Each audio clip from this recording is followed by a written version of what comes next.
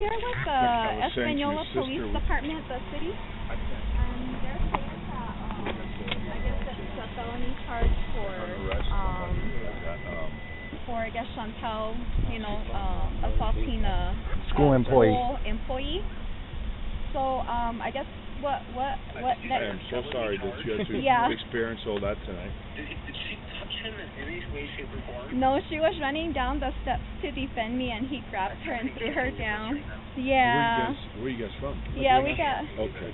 Other parents have video, so we're just trying to get in touch with them so they can send it to Sergeant, us. right? So what can I do for you on this? I don't know at this point. I don't know what they want exactly, but I know that he's doing a report for what he saw.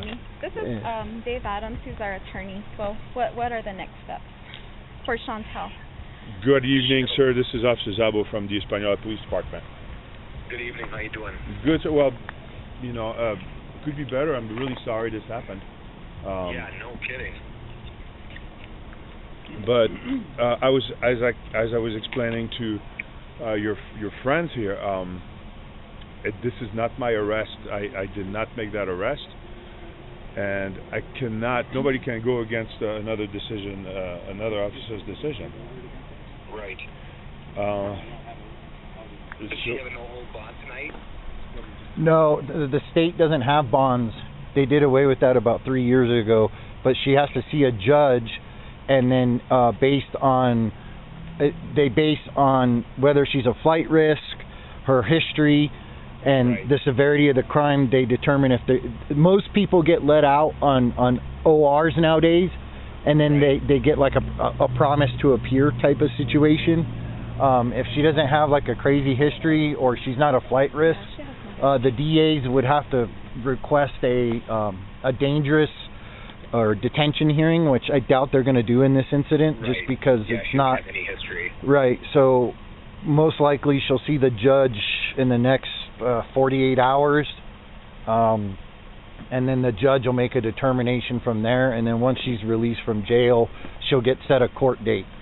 So she'll basically get arraigned, and most likely she'll get released, and then she'll be set for pretrial after that. How do we know? Well, I appreciate you guys talking to me about it. She'll have to call you when she gets released. It's probably going to turn into a civil rights issue with the school, because the security guard should have done better in controlling the situation. Yeah, and I don't know, like I said, I don't know what happened either. This is Sergeant Zack Wright. I wasn't there. Mm-hmm. I just briefly spoke with the officer who's doing the paperwork who arrested Chantel, and he told me what he saw from his side. And he said there was a lot of people. They was starting to get tense in there, so they were trying to clear out the gym because Espanola was getting a little upset because they were losing, and there was water bottles being thrown and other things like that. So they were trying to clear out the gym and get the team off the court. So it was so I don't know. I wasn't there, but is Mark still there? Mm-hmm. Yeah, he's doing the paperwork. Oh yeah. Yeah. Well, I do know that you guys are limited in what you can do, so I appreciate you at least talking to me and talking to the family and helping them calm them down. I know that nobody can do anything about Chantel's situation right now, but No, yeah, she's got to see the judge, and she'll get arraigned probably tomorrow or the next day. Okay. And then whenever she gets released, she'll be allowed to make a phone call to a family member to come get her. So she's going to Rio Arriba Detention Center, in Tierra Amarilla, which is about 3 hours from Albuquerque, probably. Yeah. It's an hour north of here, so. Can we have our request that we check on her well-being, because we don't know. Well, she's at the hospital right now with our detention officer. Would they let us see her? Not at the hospital, no. Well, then how are we supposed to check on her? Well, that's why the doctors are checking on her. Well, we want to know. I can call you and let you know. Yeah. Because they'll give her a packet. They'll give her paperwork. We've never been in this situation before. We can understand that.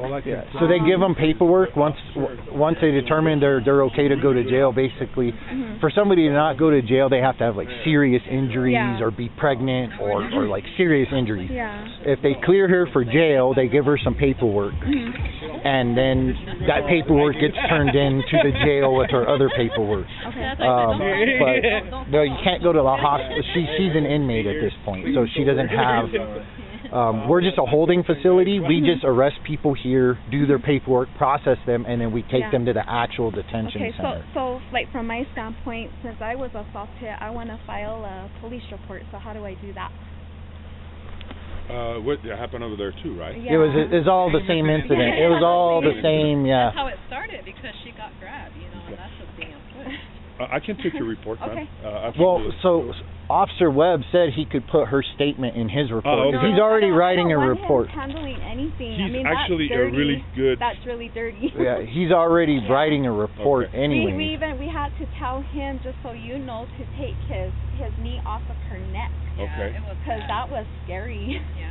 Oh, I can imagine. He's actually a really fair officer. It's pretty one of the best. Even for like a female, we're like, oh my gosh. Well, would you be willing to write out a statement? Yeah. And sign it? Because if you do that, then it's coming exactly your words. It's your words. Yeah. And I could just have Officer Webb attach that to his report, and then.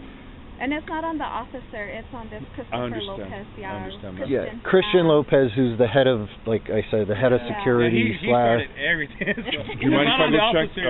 Talk to Webb for a sec. Sure. Okay. Sure. I'll be right back.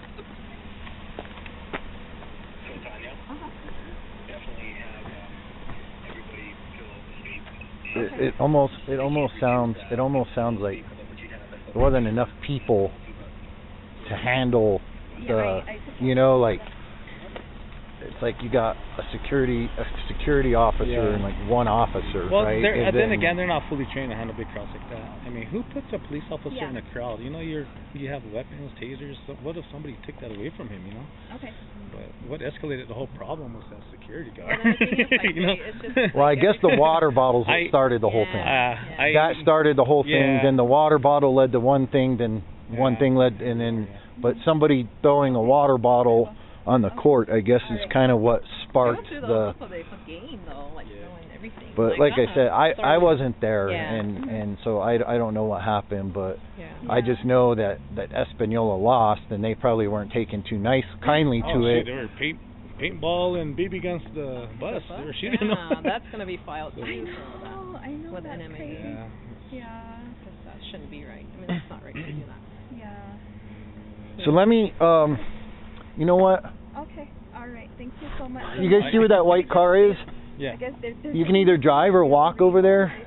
I'll take you. We'll go in the office where it's warm and there's light. Okay. And whoever saw it, if you didn't see it, I don't need a statement. But if you actually saw it, we'll write out a statement as to what happened, at least from your point of view, what you saw. But some of them, the ones that left already, like my other brother and his wife and my parents had to leave with the grandkids. If we write a statement, we're practically going to be summoned to court and all that.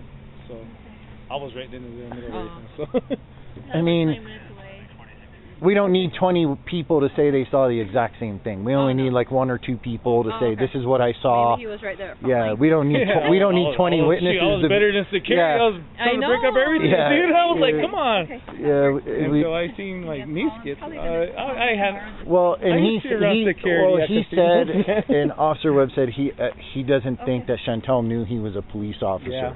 And then I guess her uncle, maybe you, came up and said, hey, put your hands behind your back. All on his rappel camera too, so you'll hear my voice. So I know my arms like all sore now. Like I didn't feel it then. I think that was just all the adrenaline. Yeah. Then again, I don't know. It looks like she sort of got knocked out. Like I said, I'm a first responder. She just tensed up. If that's not her, just to she's a girl.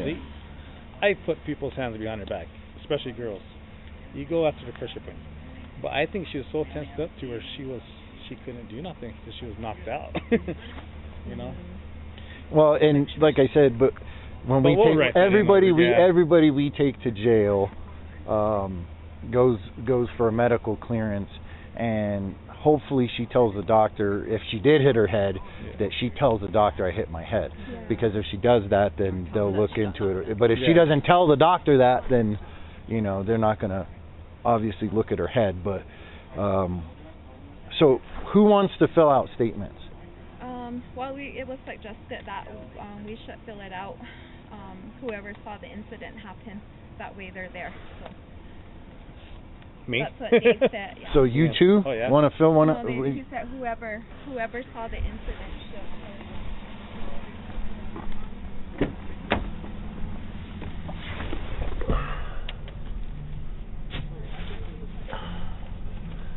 Do you guys want to go inside and film them out? Yeah. Okay. Where there's light and stuff? Okay. So just go on the other side of that white car and I'll let you guys in. Okay.